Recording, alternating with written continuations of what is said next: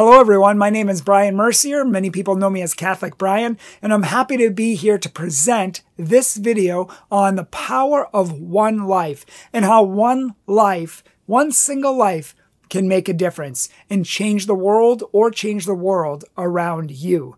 Many years ago, my life was changed by God. You might not know it by looking at me, but I used to dress in all black from head to toe. I used to carry weapons. I used to be angry. I used to be depressed. I used to hate the world. I mean, sure, I was a good kid, but I had a lot of pain. I had a lot of abuse. I was bullied a lot, and many things in my life caused me to sadness and depression. And really, I just had a hard time even having faith. I mean, I believed in God. I went to church every Sunday. I prayed every single day, but I had a hard time believing that God loved me. Where was God in my life? He wasn't answering my prayers, and everything I prayed for didn't seem to come true. And so I struggled for many years, 7 years. In fact, I didn't even look in the mirror for 7 years because I hated what I saw. And I thought I was the ugliest person on planet Earth. I thought I'd never find a family. I thought I'd never get married. I thought I'd never have kids. And of course, all of that is false. And I am married today, happily married. And I do have a wonderful, beautiful little child named Sophia. And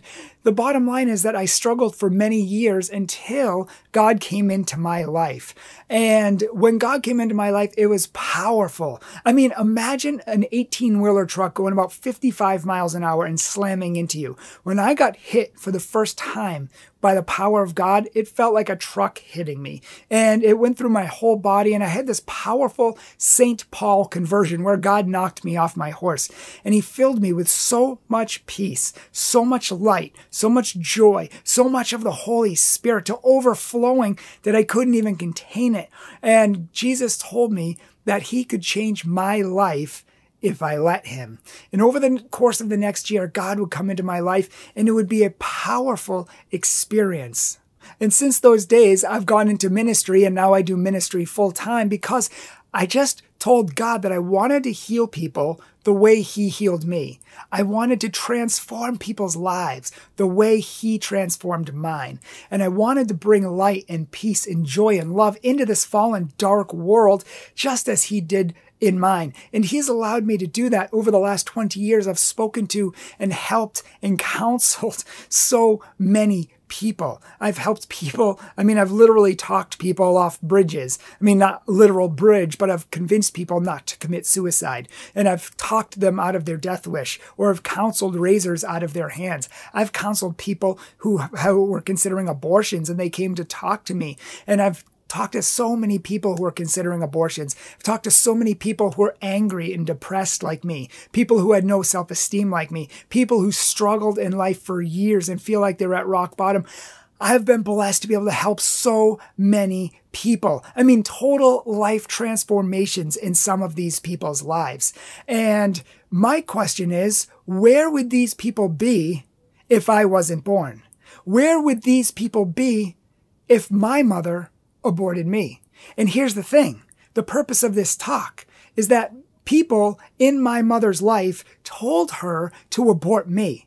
People told my mother to abort me because my dad had lost his job. My parents couldn't afford me. I was going to have a hard life. I was going to suffer. You know all the arguments. So people told her to abort me. And now, I love life. I love being alive. I love what Christ did in my life. And yes, I had some hard years. I did have some difficult years, but you know what? We can't say you should abort someone just because you're going to have a tough life, or they're going to suffer, or they're going to grow up with pain. Many people do, but God takes that pain and he transforms it. As one priest said, God takes our dung and he turns it into fertilizer, which produces whole flower gardens of beauty. And that's what God has done in my life. And imagine if I wasn't here. It's like that movie, It's a Wonderful Life, where he didn't realize the power and the purpose of what one life can do in this world. And it's the same thing in my life. I didn't realize if I wasn't around, who would have counseled all of those people? Who would have transformed their lives? Who would have talked them off the cliff, or talked the razor out of their arms, or talked them out of having an abortion, or all of the other hundreds and hundreds of circumstances and people that I have been blessed to help? And it's all because I was born. One life can make such a difference. One life can make such an impact. And I've reached millions of lives for Christ. One life. Now, imagine if we all had that. And imagine the generation that's been wiped out. I mean, thousands and thousands, maybe millions of lives have been wiped out. And each one of those could have changed the world in some way. Would we be in the mess we're in if we had those lives to make this world a better place?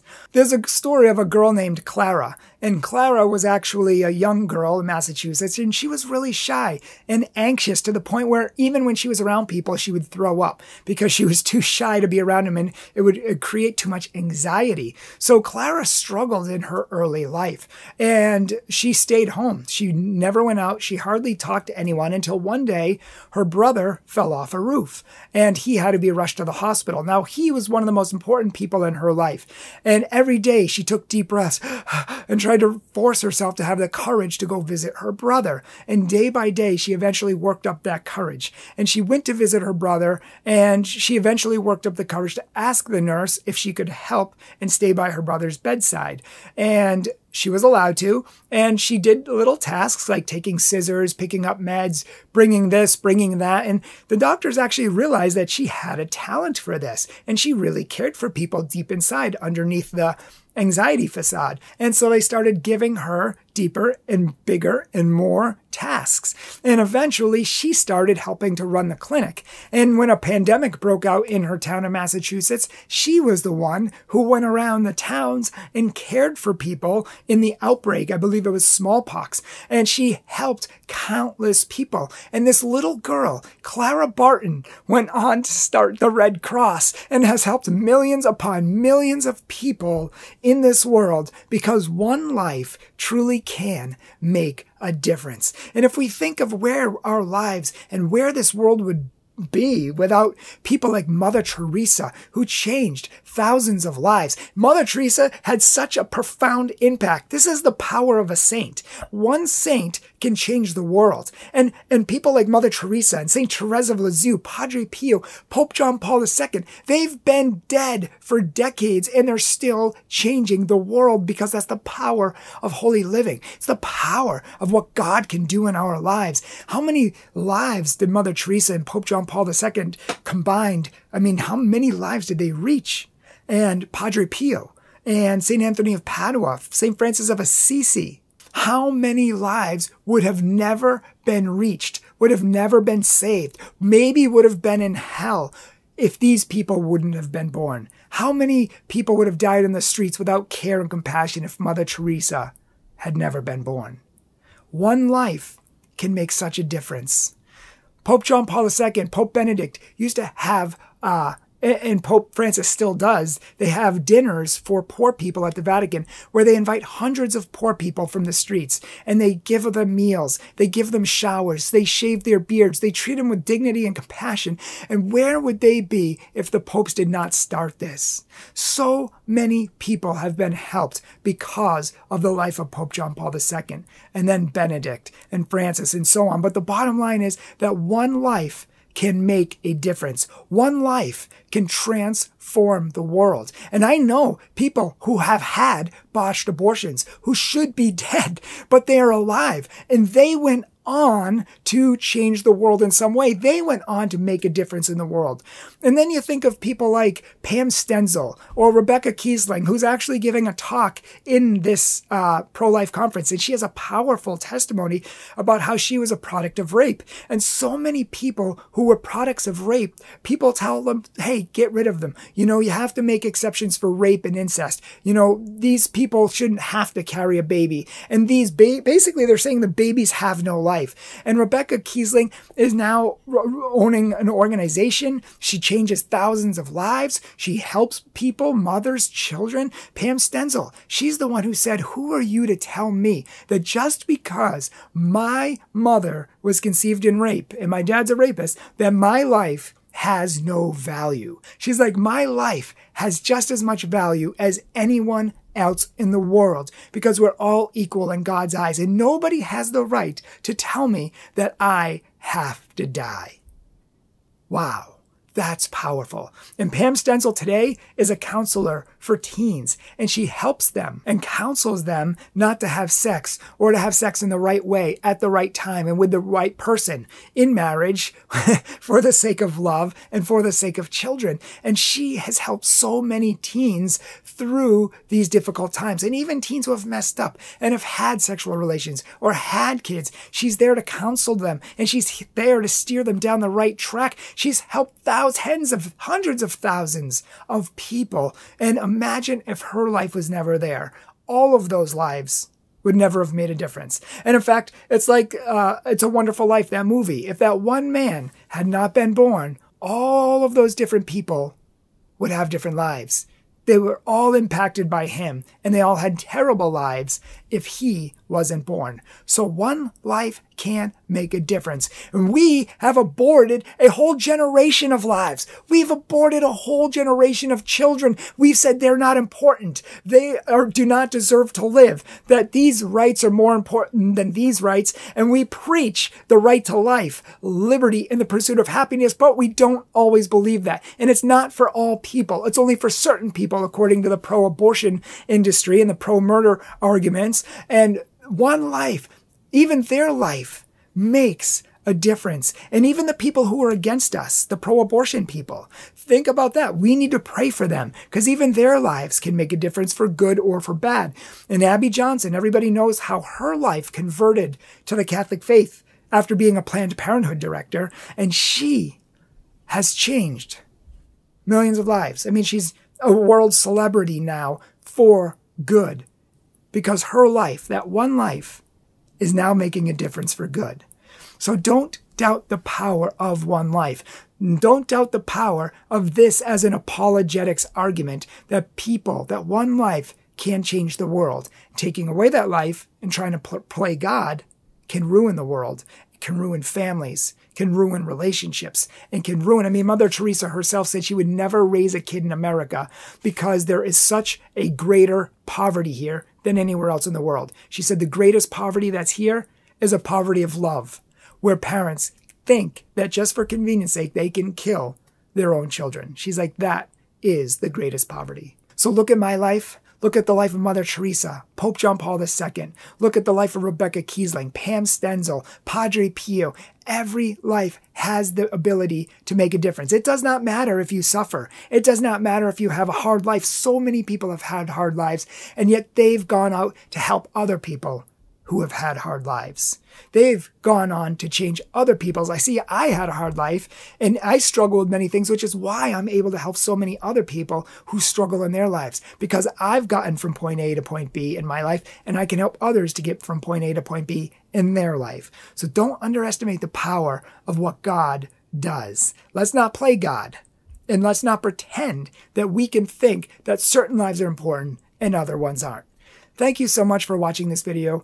Thank you so much for participating in this pro-life conference. It's all going to go to waste if you don't take this information and share it with the world. Be inspired by it. Be changed by it, and bring it to others, whether they listen or not. Be a light, a source of joy. And here's my closing story, because this is how one life can make a difference or not make a difference. Before God really changed my life and really, put his love deep in me and changed my heart, I remember I was in front of an abortion mill, and this lady came up to me, and she got nose to nose with me, and she started yelling in my face. And she said, "How dare you be here? You're a man. You do not understand what abortion is about. You don't have ovaries. You're not a woman. You have no rights."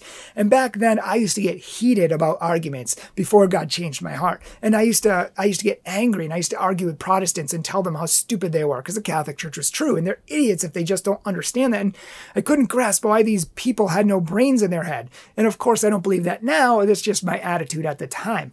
And I remember when this girl was yelling at me, it was right after I had just argued with a Protestant. I was already angry. I was already heated. So I pointed back in her face. I said, "How dare you lecture me, you baby murderer?" I was like, "You're killing babies and you're lecturing me? Where do you think people are going to go when they die who killed God's babies?" I was like, "That place is prepared for you." And I felt so self-righteous, and I was high and mighty, and I walked away, and I told her the truth. And that woman was going to learn a lesson. Oh, yes.